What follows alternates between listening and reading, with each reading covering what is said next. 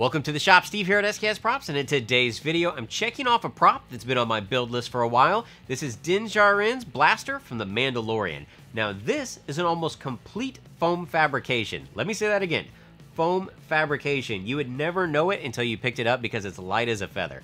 It's made out of my HD foam, which you can find over at Blick Art Materials, and I want to thank everyone that's been supporting me and purchasing my products. It has been awesome to see your guys' creations. Now, if you are buying HD foam, be sure to buy it through any of the links that are in my description section or on my website, because I do receive a small vendor affiliate, and that helps me continue to build awesome things like this and show you how to do it. Now, this video is going to go over all of the construction techniques as well as painting and weathering. These wood grips are nothing more than paint, and I'm going to show you the super simple steps to do that. All of the metallics on this are graphite powder that has been buffed. You know, these are all techniques that you can build upon, pick up, use them in future builds. So I want to show you guys what it takes to put this blaster together. Let's go ahead and get started. Now, the first thing I do is print off and tape together the templates that I created in Photoshop. These blueprints are free to download, so if you'd like to build your own blaster, I'll have a link over in the description section. I cut out both front and back. These templates will give me a roadmap when creating all of the details for this blaster and make sure that I'm scaling everything properly. For sections that I'm cutting apart, I tend to mark them so I can line them up later on. Basically, what I'm doing is I'm taking away all of the details until I have the main section of the blaster blocked out. This section of the template is then transferred onto some 10mm HD foam. Now, one sheet of 10mm is not thick enough, so I need to sandwich two of these together.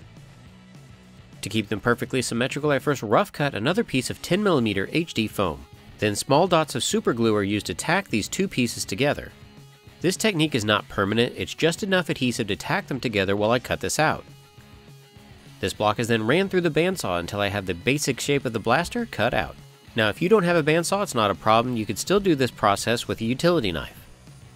Once I have the blaster in hand, I realize that I want to add a small metal rod to reinforce the core. But before I do that, I need to drill out the trigger section, and to do that, I'm going to be using a large Forstner bit on my drill press. Notice that the Forstner bit doesn't drill all the way to the edge of my lines. I'm going to clean this up with a rotary tool later on.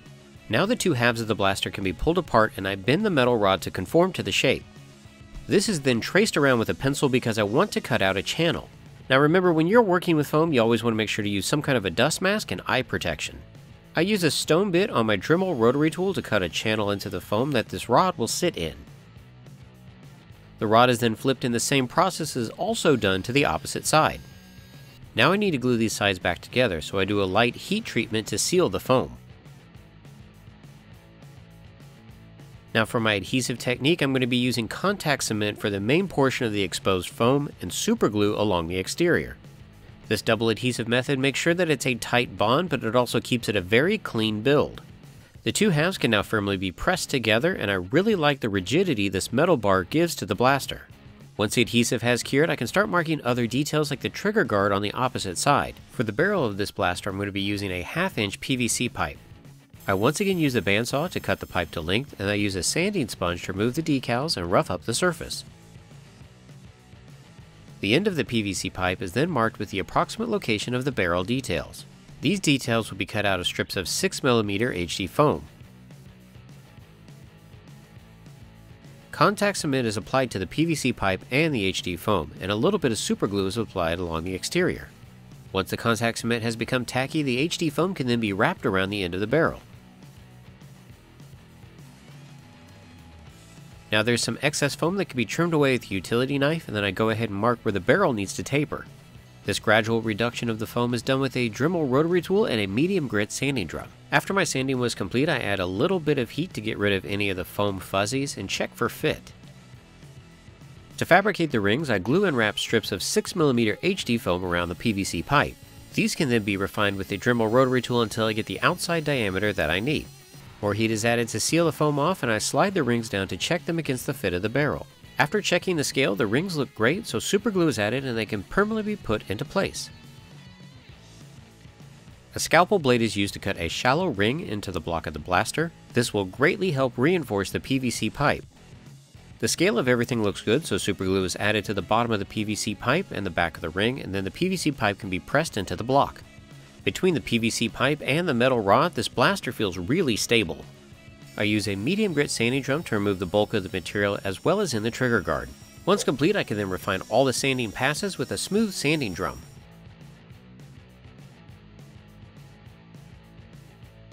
Now it's time to move on to the handle grips. I cut out the template for the pattern and trace its location onto the blaster.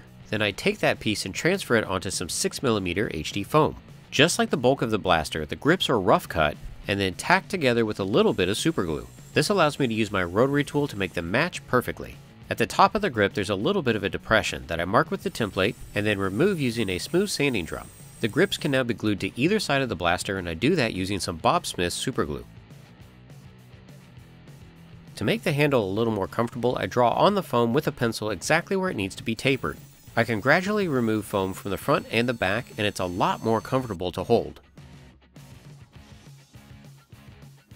Next up, we have this L bracket that goes along the side of the blaster. This is cut away from my template and then traced onto some 6mm HD foam. To cut this piece out, I used my bandsaw and carefully cut along the line that I had traced. The rotary tool is once again used to clean up the edge. I mark the placement on the side of the blaster to make sure this works before I move on to the next step. At the end of this piece there's a lot of little detailed indentations, and to simulate these cuts I'm going to start by marking them with a pencil. I then take my utility blade and cut about halfway through the 6mm foam. All these little cuts will open up with the introduction of heat from my heat gun, and it's little tricks like that that will simulate great details in foam. This piece is once again checked for fit before I glue it down with some super glue. From my template I isolate this front section detail. I first off trace around it on the main blaster. I also trace around the sunken groove template at the very end. To sand this groove down, I'm going to be using a sphere stone bit attached to my Dremel rotary tool. This is where having a flex shaft comes in big time because you want to be able to see your template but have as much control as possible. With the groove complete, I transfer my template onto some 2mm HD foam and cut it out with some shears. This piece can now be glued down and lined up with the marks that I placed on the side of the blaster earlier. In front of the groove there's a little lip that I also cut out of 2mm HD foam. This piece kind of rounds over. It glues to the bottom of the groove and the bottom of the rail that I attached earlier. You can see here that the lip is a little too pronounced, so I take my Dremel rotary tool and knock it down. Next up, I'm going to be working on the housing on the side of the blaster. This template is traced onto some 10mm HD foam and cut out. Glue is added and the piece can now be pressed into place. You can see because it's a 10mm foam here that stacking these pieces really starts to give this blaster some character. Remember earlier where I said I mark pieces that I have to tape back together? This is one of those situations. This block detail is going to fit right here against this 10mm piece, but as you can see there's a gap underneath. So I first transfer the block onto some 6mm HD foam, and then I glue another piece of 6mm foam to the bottom. This will even out the piece and fill the gap. Now because it's two 6mm pieces glued together, it's a little too thick, so I take my Dremel rotary tool and knock it down until it fits flush. Once I'm satisfied that it works, glue can be added and it can be pressed into place. There's an additional block on the side of this housing. This is just cut from some 10mm HD foam and glued down. I cut out the pattern for the block at the top, and once again the foam needs to be doubled up. I cut it out and slice off about 1mm off the side so it's slightly smaller than the bulk of the blaster. This piece can then be heat sealed, glued into place, and you can see how it's just slightly smaller. Next I'm going to cut a couple of strips of 2mm foam. These are going to cover the top of the housing on the side of the blaster. These strips are a little small, so I use some tweezers to help me line it up with the top of the block.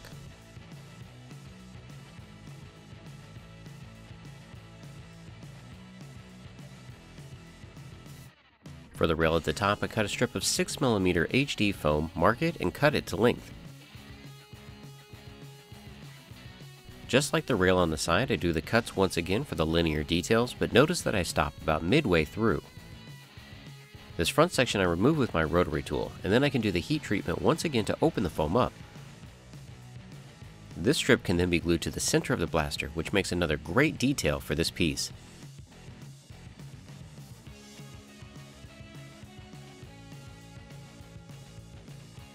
Over time, the end of the glue bottle gets pretty bad, but luckily you can buy these replacement tips so you can put the glue exactly where it needs to go. The hammer pattern is cut out and traced onto some 10mm HD foam.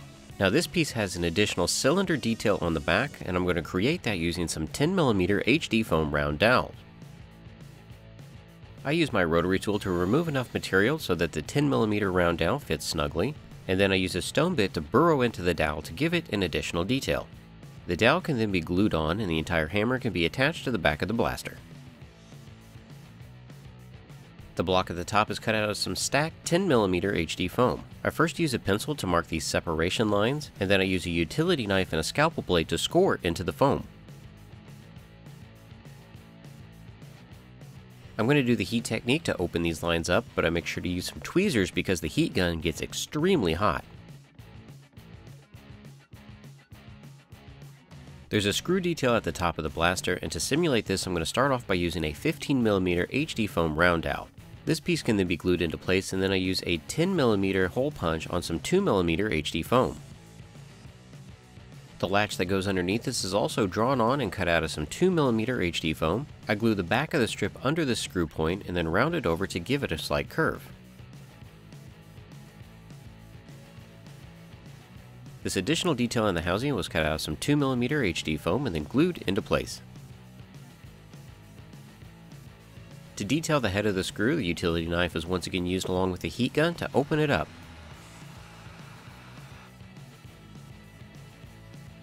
I use a leather punch to cut out some of the really small rivet details for the side of the blaster. Now these pieces are so tiny it's easier to put some glue down first and then use tweezers to put them into place.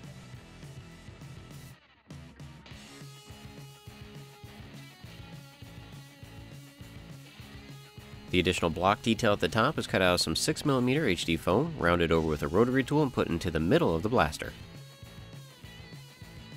Additional rivet details are also glued onto the side of the blaster. To make the circular detail on the side, I start by cutting a circle and then using a sharpened PVC pipe to remove the middle. This ring can then be glued down, and then an additional 10mm circle can be placed in the middle. One more 10mm rivet and this side is really looking complete. The trigger is traced onto some 10mm HD foam cut out and refined with a rotary tool.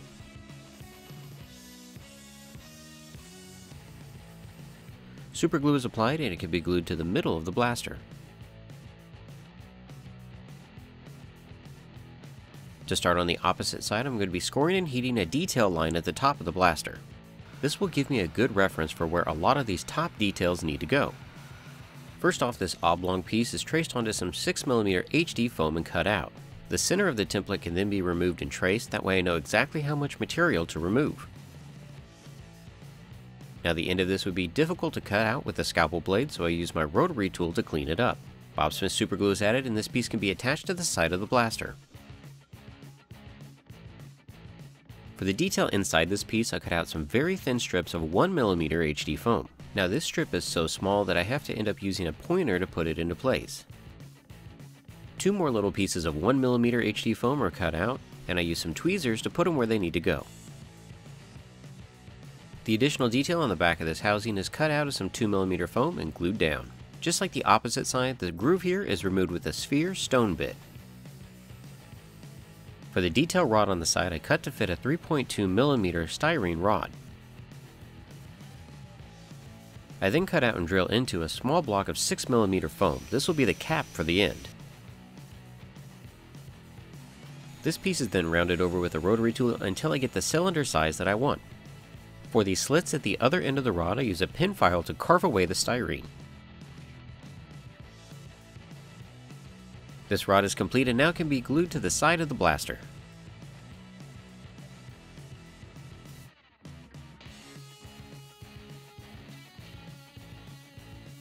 In practicality, there's a little latch detail that holds this rod into place. This template is transferred onto some 2mm HD foam and cut out with some shears and then refined with a rotary tool. This piece can then be pressed down and glued as though it's holding the rod onto the side of the blaster.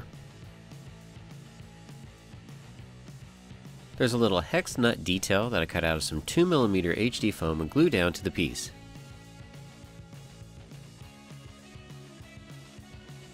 While I've got my tweezers handy, I go ahead and add the rivets to this side of the blaster, and then use a ballpoint pen to add an additional rivet detail to the hex.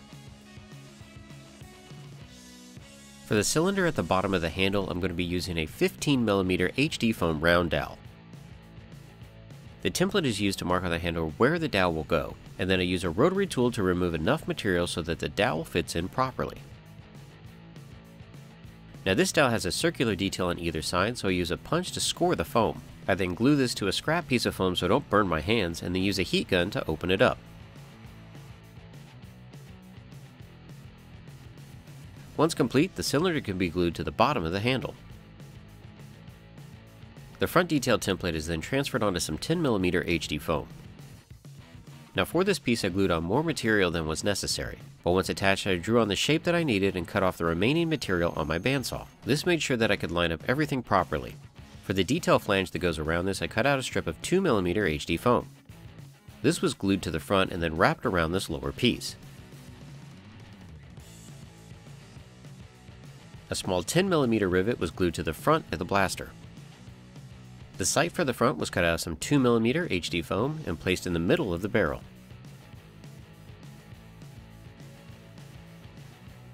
For the separation line at the end of the barrel, I scored it with a utility knife, added heat until the foam opened up. The safety switch on the side was traced onto some 2mm HD foam, and then I used the template as a guide. I glued down the 2mm strip along with a piece for the thumb switch, and then a small foam rivet was added to the front.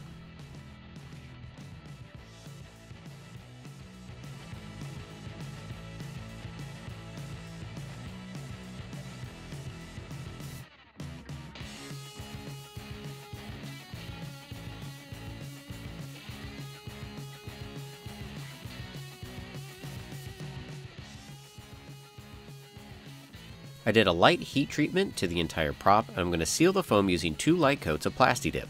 Now remember with Plasti-Dip to wear your respirator and work in a well-ventilated area.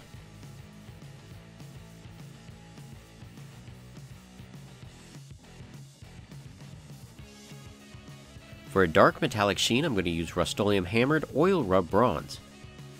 The hammered spray paint will give it a nice worn look while also giving it a decent gloss. To paint the wood grain grips, I'm going to start off by using Liquitex Heavy Body Unbleached Titanium. This is applied with a filbert brush, allowing some of the black to still show through as a variation. The main point here is I'm using a lighter color but trying not to get it onto the metallics. This is going to be the base color for the wood grain, and we're going to put washes on top. After that first coat is dried, I then go in with a filbert brush that's a little bit older so the bristles are not quite uniform. I use the same color but less water, more pigment, and I start streaking it in the grain direction. Liquitex Heavy Body Burnt Umber is the color I'm going to use to create the dark streaks in our wood grain. I start off by using a 1-inch mop brush and pulling the burnt umber in the grain direction.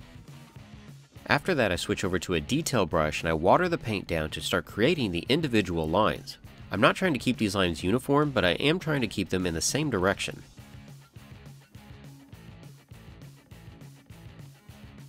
I add some additional lines that are a little bit thicker here and there for some contrast, and I lock all this in with my hairdryer. I use some more unbleached titanium and that filbert brush that I used in the beginning to lightly go over the lines just to subdue them a little bit.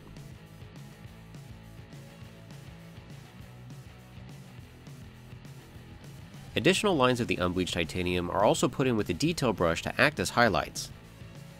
So this is where the magic happens. Utrecht brand Burnt Sienna is used as a wash over the entire surface. This will knock all the colors down, but you can still see all the shadows and highlights underneath. I use a hairdryer to lock this wash in, and here you can see no wash versus the wash. This same process was done to the opposite side, and after looking at him I wanted him a little bit darker, so I added an additional wash on top. Now these paints are pretty matte, so to give these grips some life, I'm going to use Vallejo brand Gloss Varnish. This is going to help our faux wood grips look as though they're sealed with a polyurethane. And this is a perfect example of why I usually do not seal my props, because an all gloss or matte sealant can definitely change the way the colors are observed underneath. Now a painting tip I learned from my buddy Core Geek. I'm going to be using graphite powder to give this blaster a realistic metallic sheen. So I take a shop towel, dip it into the powder, and smudge that onto some craft paper. This will dilute the powder a little bit, and then I can apply it directly to the blaster. I'm putting this powder on parts of the blasters that would receive heavy wear, and this is one of those techniques where less is more. But you can see even in a first pass just how reflective this graphite powder can be. I'm going to stop talking just for a little bit so you can enjoy this graphite powder transformation.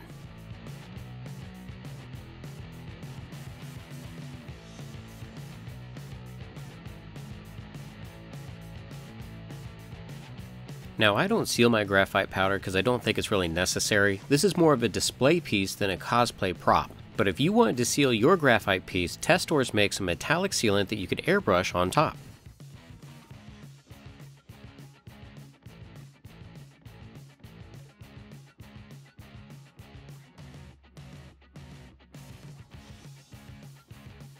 The details at the end of the barrel are slightly lighter, so I use some Liquitex Heavy Body Iridescent Rich Silver. Now this part of the end of the barrel has some discoloration, so I add some burnt sienna in with the Iridescent Rich Silver. To shade the end of it, I mix in some FX brand Gauntlet with the Iridescent Rich Silver. This is applied to the tapered part of the barrel. A completely dry filbert brush is then used to feather this color up. And even though it's just paint, it's pretty convincing weathering on this end. Pure Iridescent Rich Silver is also applied to the thumb latch. Vallejo brand Polished Gold is going to be used for the rod on the side of the blaster. This color is not painted on as a complete coverage because I would like it to look a little bit tarnished. This same Polished Gold is also applied to the latch and trigger.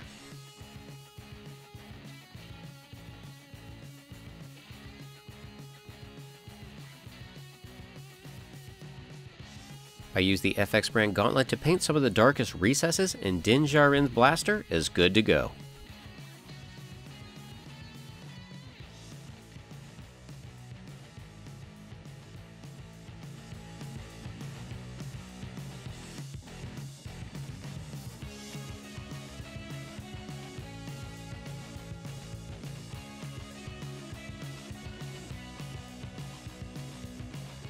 So you all can see what it takes to put together Djarin's blaster from the Mandalorian, and now I have a way to protect the child.